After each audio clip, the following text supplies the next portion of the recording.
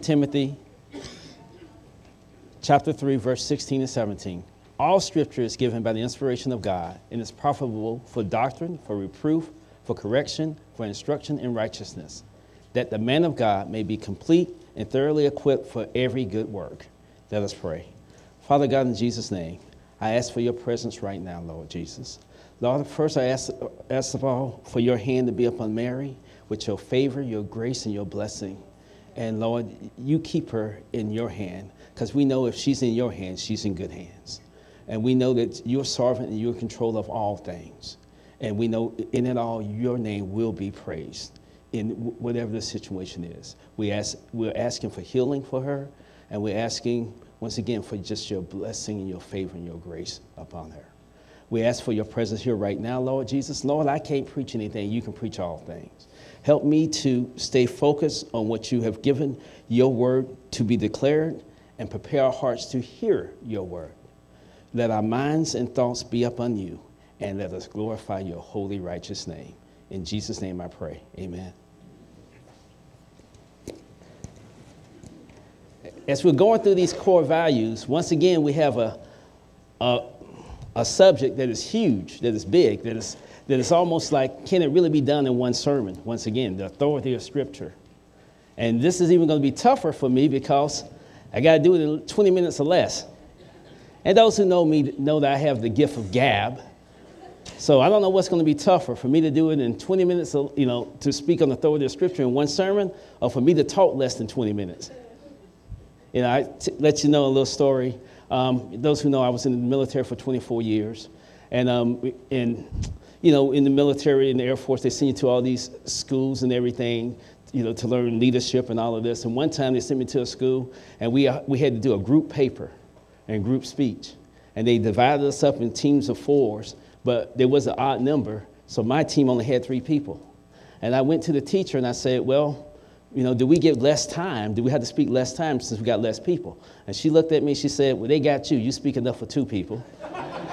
So, no. That actually happened. But anyway, let's get started. When we say the authority of Scripture, what we're saying, the Bible is the only authority for truth and practice. Some people would say faith and practice. That this is our standard, this is our authority. Now, in the world today, that's kind of not seen that way. They'll say there's no such thing as absolute truth, the world today. I mean, today, a politician, a leader, or whatever, what they do is they'll do polls and surveys. They take the temperature of the room, if you will, take the temperature of the time, and try to figure out what does everybody want to do, and try to go with that. But what we're saying, this is the temperature for all time. This is it. We don't, lack of better words, we don't care what everybody wants to do. It's what God wants us to do. But anyway, let's get started. First point. Scripture has authority. I can't turn my pages here. Because it is the Word of God. Notice the first part of verse 16. All Scripture is given by the inspiration of God. Notice it says all Scripture. Everything that's in this book was written by God's hand. Now, yes, he used it through men, but it was written by God. Notice I said by God. I didn't say by Oprah, Dr. Phil. I didn't even say by CBC. I didn't say by your, let's say your pastor, or even your elder, no matter how great he may be. I'm joking. But it's written by God. Now, about 8 months ago, I went to work, and there was this big dispute going on between 2 people that worked for me. And they actually wanted me to hear that part. And as I listened to their dispute and everything, it came to the point that I just tell them they had to agree to disagree, because they weren't listening to one another. It was a controversial subject. They probably shouldn't have been discussing at work anyway. But I listened to what was their foundation for their points of view. One person, their foundation was themselves. She talked about her feelings. She talked about her experiences and all of that. That's why she felt the way she felt. The other person, their foundation was people in their life. She talked about her mother, her grandmother, and all of that. But those sound like good foundation. But are they? Turn with me, if you will, to 2 Peter chapter 1, verses 20 through 21. I'll give you a moment to get there.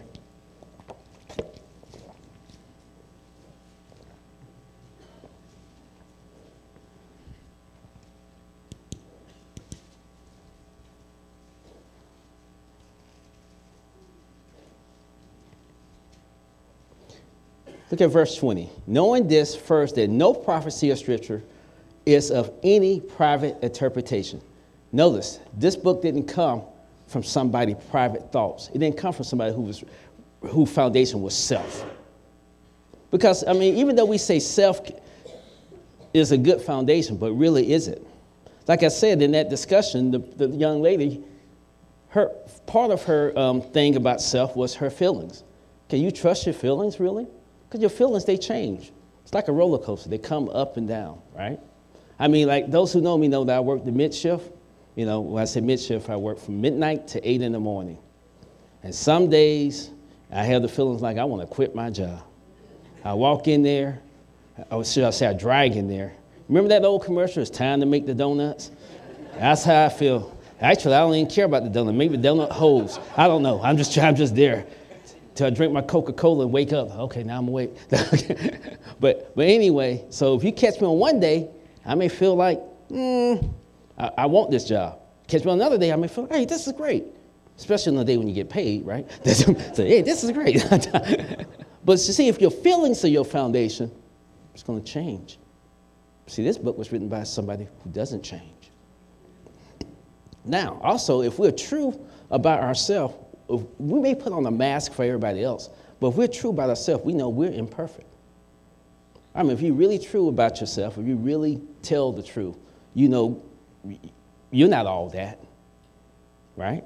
So how can I base my foundation of truth on me when I know I got holes?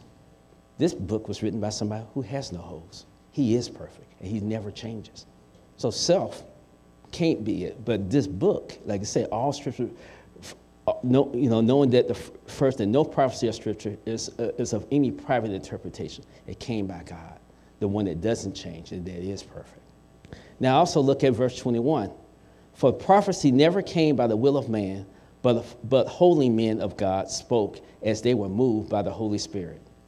Once again, it didn't come from a person. Now, like I said in that debate, the person was talking about their grandmother, and their grandmother probably was sweet. I mean, I don't know their grandmother, and probably told her some good things, right? But could they tell her everything, right, that she would ever face in life? Probably not, because she doesn't know everything.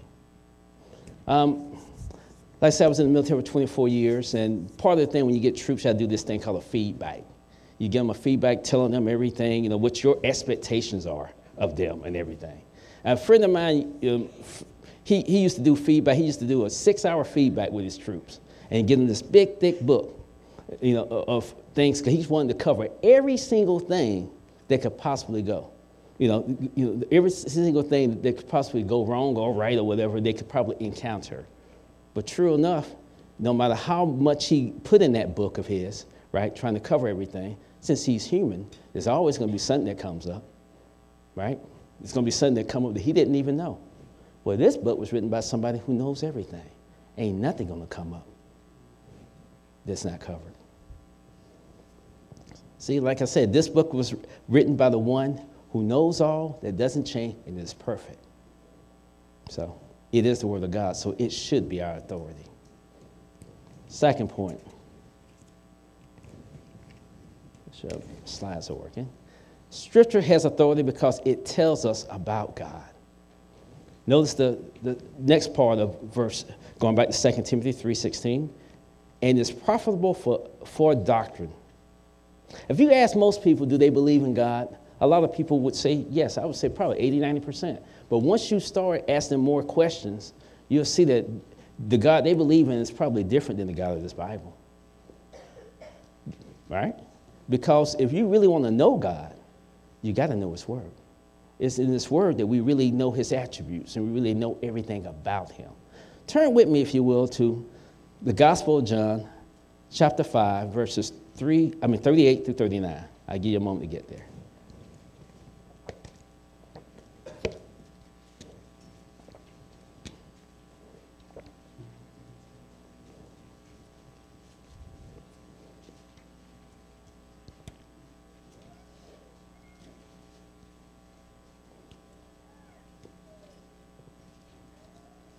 But you do not have his word abiding in you, because whom he sent, him you do not believe.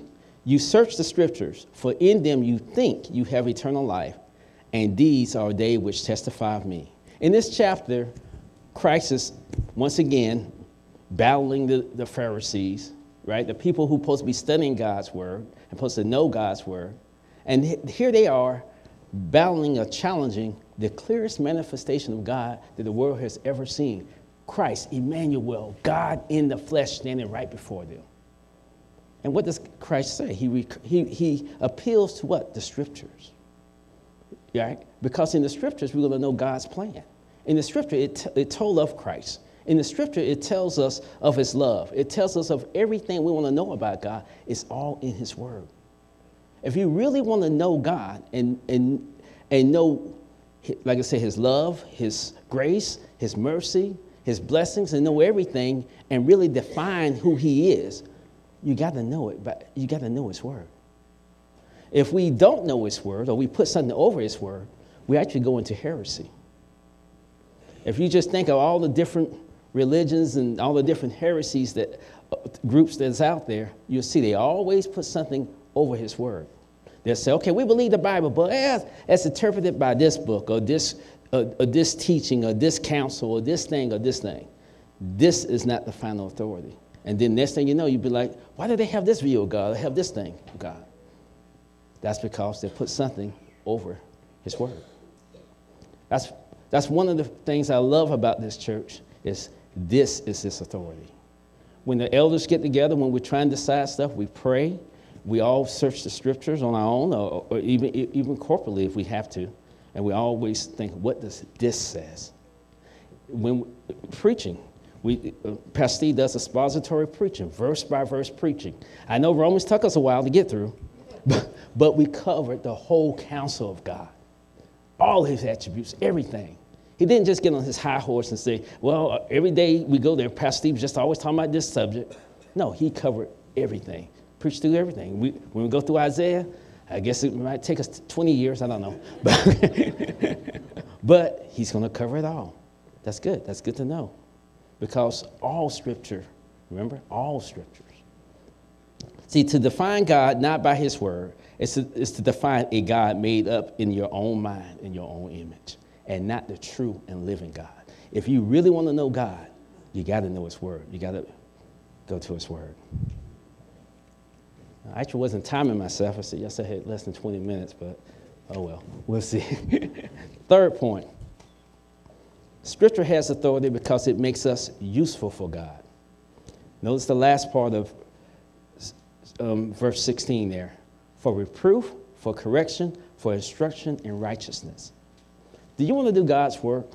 Do you really want to be involved in the work of God and helping the body and building his kingdom and all of that? Well, you got to submit to his word. Because you need to be cleansed up. And it does help cleanse you. Turn with me, if you will, to Hebrews chapter 4, verses 12 to 13.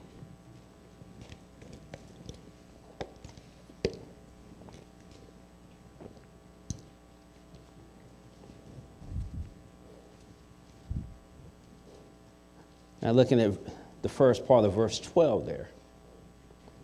For the word of God is living and powerful. See, the word of God is living and powerful.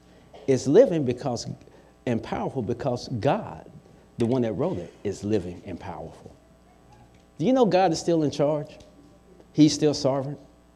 You know, a lot of times when I debate or argue, whatever you want to call it, with non-believers, they say, why do you believe this old book? This ancient, a lot of people, I've heard people say that this ancient book. And I always tell them, because the Ancient of Days that wrote it is still in charge. Like I said, I was in the military for 24 years. My last term was in Kadena, right? The last 4 years that I did in the military was Kadena in Japan. And there, the commanders of the different squadrons, they only do 2-year tour. I did a 4-year tour.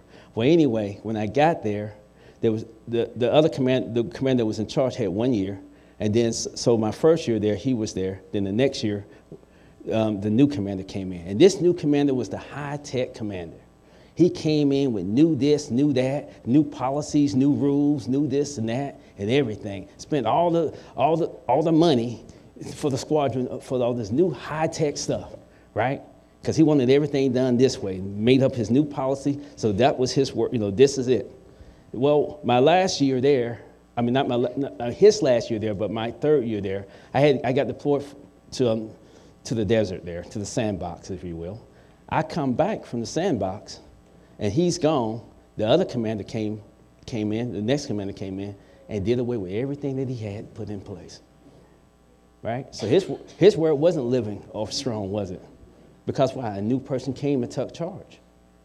But there's God's not on a 2-year tour or a 4-year tour. There's no new commander going to come in and be like, okay, that word's no good. It's outdated. Now I'm in charge now. No, he is in charge. So his word is still living and powerful. Now let's read the rest of verse 12 here. Sharper than any two-edged sword, piercing even the division of soul and spirit, and joints and marrow, and is a discerner of the thoughts and the intents of the heart. The word of God knows us, and it cuts us deep, doesn't it? Like I said, we can put a facade for everybody else and hide things, but the word of God really can get deep and really expose our sins and show us everything. It's kind of like an MRI, if you will.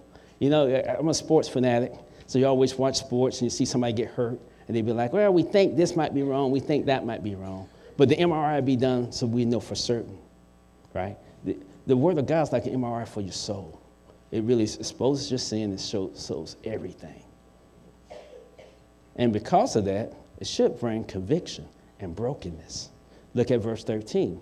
And there's no creature hidden from his sight, but all things are naked and open to the eyes of him to whom we must give an account. Like I said, it should bring humbleness, brokenness, because God, our sins have been exposed. Like I said, we want to be useful for God. We got to cleanse all that up. I always told my boys, Jordan and Joshua, those who don't know them, they're off in the military now. And I always told them, in whatever situation you're in, there's 3 things I know you can always do. Repent, because if you're human, which we all of us are, and they are too, that means you're probably messing up somewhere. So repent, obey whatever truth that you know. You may not know everything, but whatever is the clear scripture that you know that you should be doing, obey it and glorify God.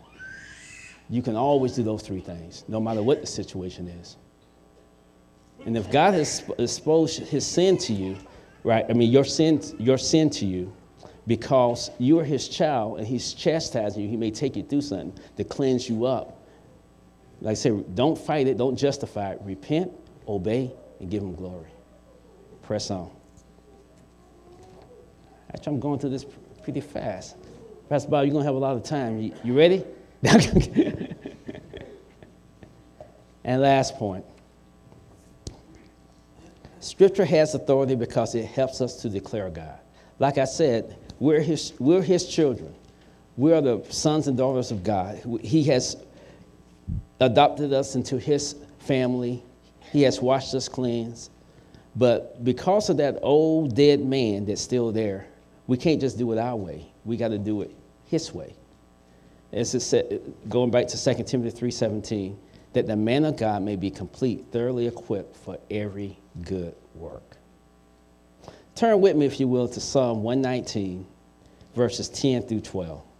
How many people read the whole 119th Psalm?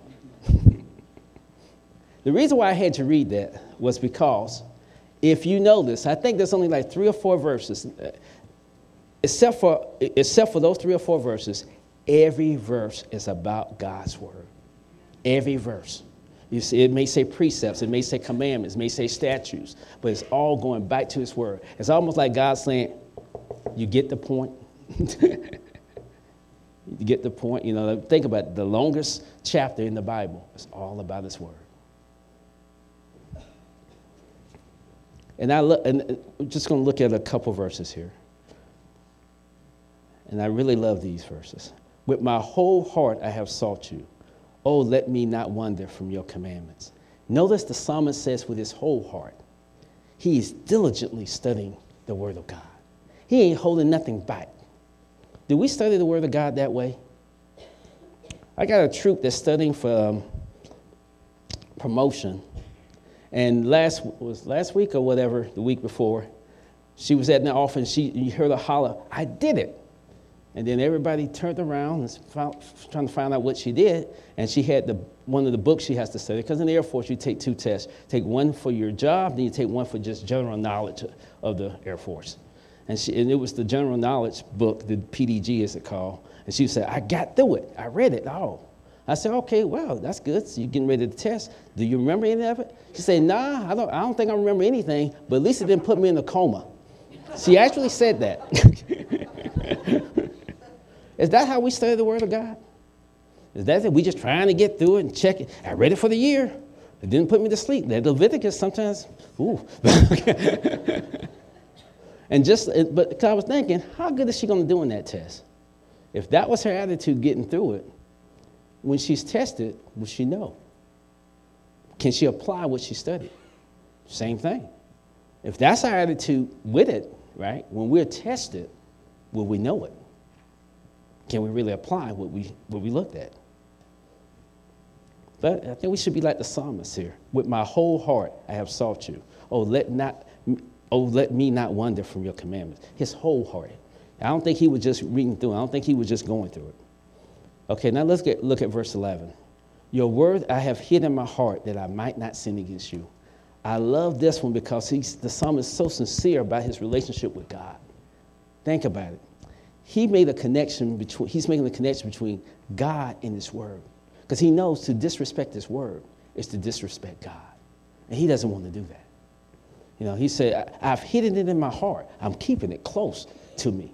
So I won't bring shame to you, God. Now think about it. If your boss left you a to-do list, right, for the day, and, he said, okay, Tim, do these things, right? He gave me 10 things to do, let's say. Then he comes back the next day, right, and he looks at it. I only did 3 of them. And the 3 that I did, instead of doing it the way he told me to do it, I did it my own way. How's that relationship going to be? So, we have to be sure to do it our way so we can hear, well done, thy good and faithful servant. And then lastly, blessed are you, O Lord, teach me your statutes. He appeals to God for help because it's going to take God to help us keep the word of God and really put it in our heart and to do all these things. Because once again, like I said, that dead man is hanging on and trying to drag us the other way. So we're going to need God to help us. Well, that's all I have for you. And we just recap. Scripture has authority because it is the word of God. Scripture has authority because it tells us about God. Scripture has authority because it makes us useful for God. Scripture has authority because it helps us to declare God. Point blank, Scripture has authority because God has authority. If you have a problem with putting this in charge of your life when you're making decisions, when you're doing whatever, really you have a problem with the person that wrote it, or should I say, God that wrote it. Let us pray. Father God, in Jesus' name, I thank you once again for the opportunity to preach your word. Lord, continue to let us to understand your word and dig deep into your word, that we may apply it to our life, that we may declare your greatness and to this, just how wonderful and how great you are.